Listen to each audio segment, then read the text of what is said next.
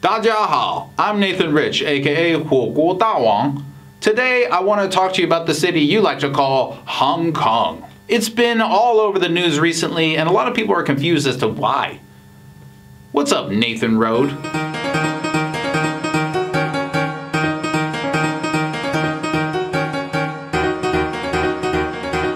Hong Kong! It's a silly name, actually, because that's not even the real name of the city. If you had to come up with an English name for the city today, you would probably choose either Honggang, based on the local branch of Chinese, or Xianggang, based on the common language of Chinese people, Mandarin. That's right, just like how Chinese food in America is a weird bastardized version of Cantonese food from 200 years ago, Hong Kong is an English bastardization of the city's real name. But it really doesn't matter what we foreigners call Xianggang in English, because, and this is important here, Hong Kong is not part of the United States. It's not part of the United Kingdom, and this may be surprising to you, but it's also not part of Australia. It's part of China, and it always has been. Except, of course, for when Western colonial powers, specifically Britain, came to China to sell drugs to the local population and enforce a vast, highly illegal drug empire with warships and soldiers. They stole the entire Hong Kong area from China. At its peak, Britain was selling enough illegal narcotics every year in China to kill every single man, woman, and child on Earth twice over. When people talk about Western riches gained through slavery, I wonder why no one gives a damn about the Chinese. Well, I do. I give a damn. Eventually, Hong Kong came back to the motherland, and other than that period, no one has ever had valid claim to Hong Kong. In fact, that probably wasn't valid either. Because the British oppressed rebellions, had their way with the locals, and enacted a white supremacist apartheid, eventually people in Hong Kong gained a new identity, somewhere between Chinese and British. To this day, they drive on the wrong side of the street and have those goofy double-decker buses. But on the other hand, the people I've met in Hong Kong are generally super cool, and of course, it's a great international hub. Nothing I say in this video is meant to disparage Hong Kongers. On the contrary, to me, they are exactly as awesome as other Chinese people. But no matter how the people feel, and no matter how many levels their buses have, make no mistake, they are Chinese. When the British cartel finally returned Hong Kong to the mainland's control, it was granted a high level of autonomy. But the government didn't develop extensive extradition laws. No one seemed to notice this fact until a Hong Kong guy killed his pregnant woman in Taiwan and then just went back home to Hong Kong safe and sound.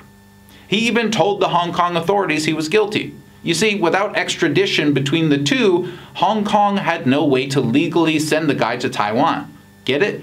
There needs to be a way to deal with this loophole. So anyway, now there's a bill being pushed through to allow extradition from Hong Kong. The bill is applicable to Hong Kong and any place outside Hong Kong. Any place outside Hong Kong is immediately interpreted as mainland China in some people's minds. Foreign powers suddenly started butting in with their opinions and what they think China should do with its city because, you know, colonialism. To get Hong Kong back from the British after their time of being drug-dealing warlords was over, China signed an agreement which basically promised not to interfere too much with their government. Why China would care about this agreement is beyond me, but I guess they had to do whatever it took to formally get their property back. Kind of like promising a retired Pablo Escobar that you'll keep your car waxed if he'll just please give it back to you.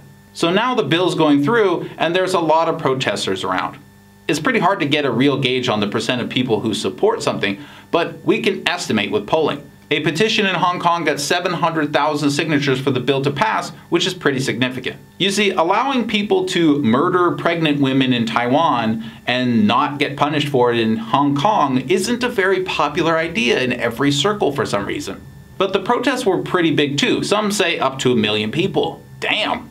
So the protesters are complaining that the bill will allow mainland China to extradite critics of China.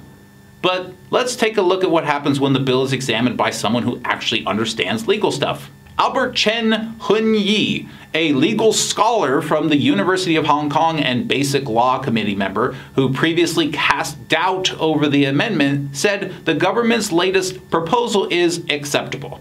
Speaking on a radio program, he said there are clauses in the amendment bill to guard against political persecution and believes the central government would not easily request renditions. Even if it's a politically sensitive case raised by the mainland, the Hong Kong courts will review it if it involves political persecution, he said.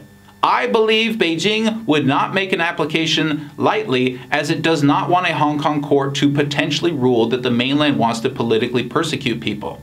Okay, so a Hong Kong legal genius guy who was against the bill actually read it and now he's accepting of it. So why are all these people protesting again? The PRC says this idea that the bill is to extradite critics stems mostly from foreigners misrepresenting it. Of course, the way that's reported is that the PRC blames the West for the protests. Not exactly.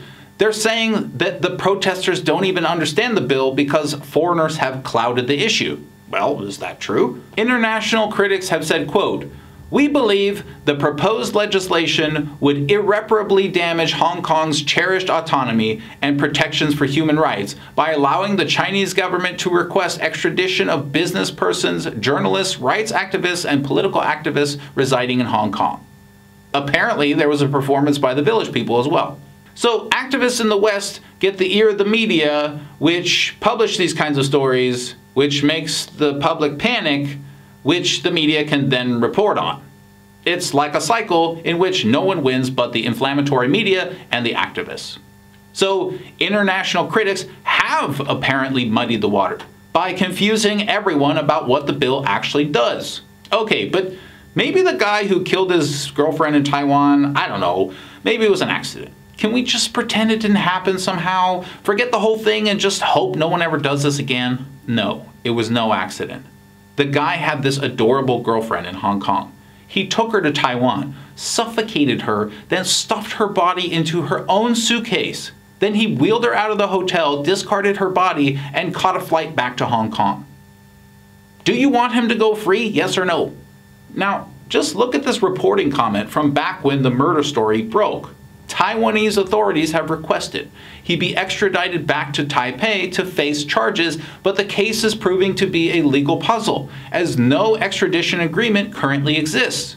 A special provincial law may need to be created for the purposes of this case. And that's exactly what's happening. Hong Kong is enacting a law to stop people like this from literally getting away with murder. If that's something we can't all agree on, then I don't know where to begin.